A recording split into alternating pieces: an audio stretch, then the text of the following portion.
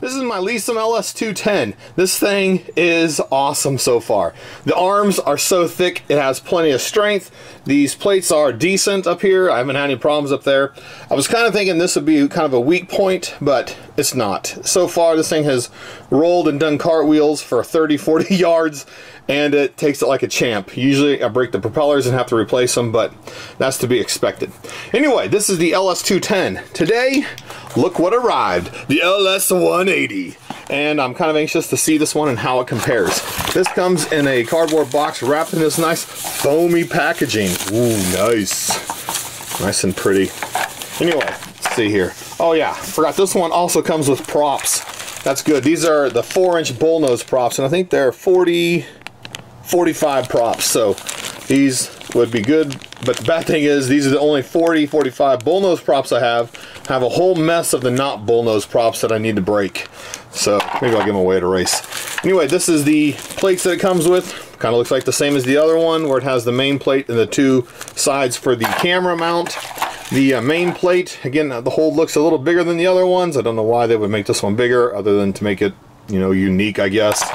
And it looks like it also has kind of the same little weak points back here, but they probably just took the other frame and just shrunk it, so that's kind of, I guess, what you get. It has a power distribution board here, and this one has a LED output down here on the bottom and some other outputs up here. We'll look at those in a minute.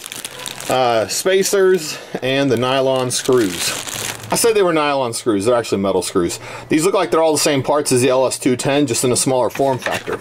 Like I said, here's the power distribution board, and it has the LED output down here, and this is going to be the same output voltage that as your input voltage is on the side. Up here on the top, it has a 12-volt output, and this would be for like your video transmitter, and a 5-volt output, which would be for your flight board. And I've had pretty good luck with this on my other quadcopter, on my LS-210. The only thing I did on this one is I've had the wires come out the sides. Let me get on this side where you can see the red a little better. The wires come out and then go back under the board, and I hate the look that this has.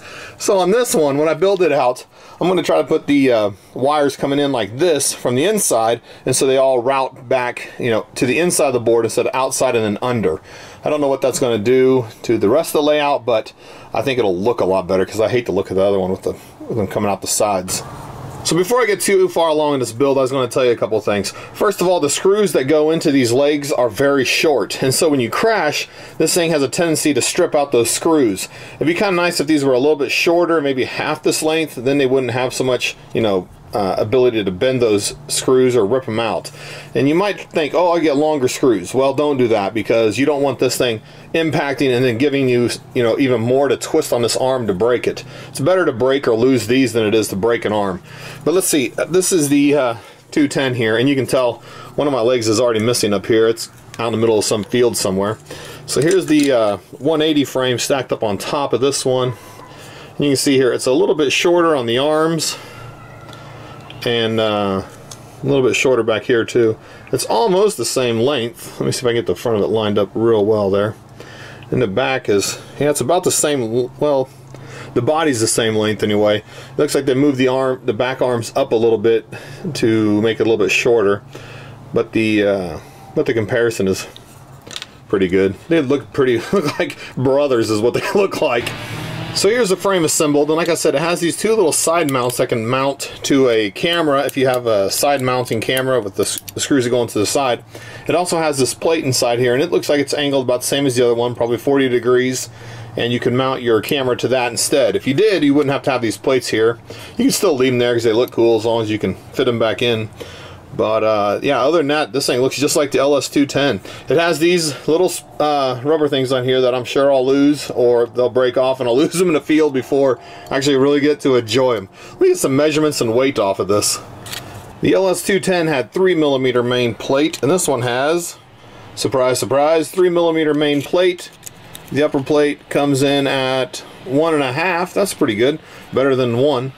And the space in between these two here, let me get this put on here, coming in at 36 millimeters of space inside. So you got a lot of space. Even in here, I have the power distribution board mounted on these spacers. You'd have to have your own set of spacers to go up there on the next level, and then your own screws to hold down your flight board. But you still have plenty of room inside here. It's actually huge compared to the 160s I've been looking at. Now the one thing I did on this one is I put the power wire on this side and the antenna on this side, and I wish I would have flipped these over because I'm so used to having my batteries cables bend over the right hand side, and now this is on the wrong side. So when I put this one together, I made sure the battery connector is on this side, and what I actually had to do is I wrapped some electrical tape around this to make it a little bit tighter, and I just wedged it in there, and that works pretty well. I was going to use a rubber grommet, but finding one that's the right size was kind of a pain, so a little bit of black masking tape or a black electrical tape on there fixed that problem. And that was sheerly by accident after I shredded this because it crashed and went to the propeller, and the propeller cut it up a little bit. Anyway, I'm doing this first next time. Wrap some electrical tape on it and then stick it inside the battery wire holder there. And this is for your antenna, just like I showed in the other one. And it has this zip tie here, so when you put your antenna inside here, those are zip tie holders, and it goes through and holds your antenna in. And then there's another set of zip tie holders back here, and those are also to hold your video transmitter in place, because there's really not too good of a way to mount those if you're not using zip ties. But this makes it easy having the holes here already in place for you. I'll put the weight of the LS-210 up on the screen, but this LS-180, it's coming in at 101 grams even, and that's with all the power distribution board and all the screws in place. Like I mentioned before, there's a little bit of controversy with the VDQ 210 as to what size it really is, but this one here, if I line up the middle down here on the 0 up here, it looks like it comes in about, what is that? Okay, get this in this view of the screen here. Let me get it lined up. There we go. It looks like it comes in about 189 maybe. Let me see if I got the other end lined up okay. Yeah, I guess so. Comes in about probably like 188 or 189. So an LS-180 is 189 millimeters. Close enough, right? When you go to put propellers on this, you're going to want to use something with a high KV. If you use these 1806 2300s like this one, you're going to get okay performance, and it's going to spin 4-inch propellers pretty easily. But you just save yourself a lot of trouble. And then what I would recommend are some 1806 2600 or 2700 motors if you can find them. I know there's some places now that are making 1806 3200 kV motors. 3200 would just be insane, and I think the prices on those are pretty high right now just because they're not very popular yet. But you want to get a high kV motor because these 1804 1806 motors, they can spin 4-inch propellers real well. If you don't have good motors on here, it's going to spin these things very weak, and you will not get the performance that you think you should be getting out of it. Besides, I have 1806 motors on my LS-210, and it does real well with the 5-inch propellers, but if I have to drop down to 4-inch propellers, all I'm doing is losing an inch of propeller, and so it's going to be a lot slower overall. So here's the LS-180 next to its big brother, the LS-210, and if they're sitting here, it's hard to notice a big difference. Here's the LS-80 sitting next to a ZMR-250. Easily tell the difference between these two. So this is the LS-180. I think I'm actually going to build this one out. I got to order some higher KV 1806 motors, or maybe some 2204 higher KV motors. Anything higher than 2300. Preferably like 26 or 27, or even those 3200s if I can make myself eat the cost on those. But gosh, that hurts. Anyway, LS-180 from Banggood. If you have any questions about this, leave them in the comments. I'll try to help you out as best I can. And as always, thanks for watching.